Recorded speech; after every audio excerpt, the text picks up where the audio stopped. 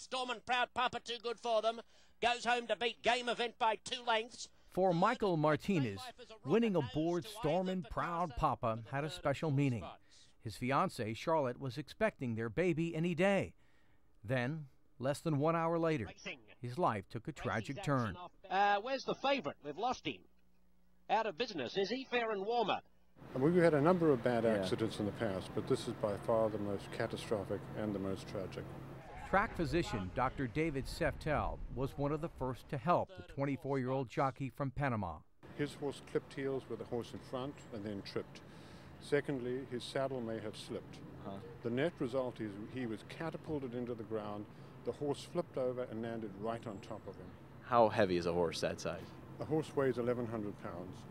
Martinez was rushed to Highland Hospital in Oakland, where it was discovered he had suffered 3 broken vertebrae, paralyzing him from the waist down. It's almost like a son to me.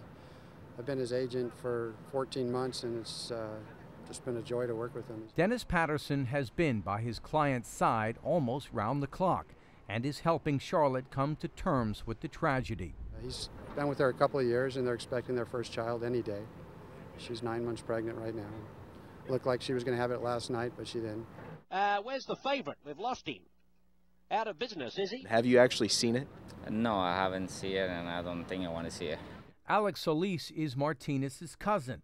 A successful jockey in his own right, Solis brought Martinez as a teenager to the United States, helping him to focus on his career. Looking forward to a great career. That was his dream. And everybody that rides horses know that you're gonna end up with broken bones, or you could be crippled, or you could be dead, and that's the ugly part of it. But there's a lot of great things too. There's a lot of great rewards.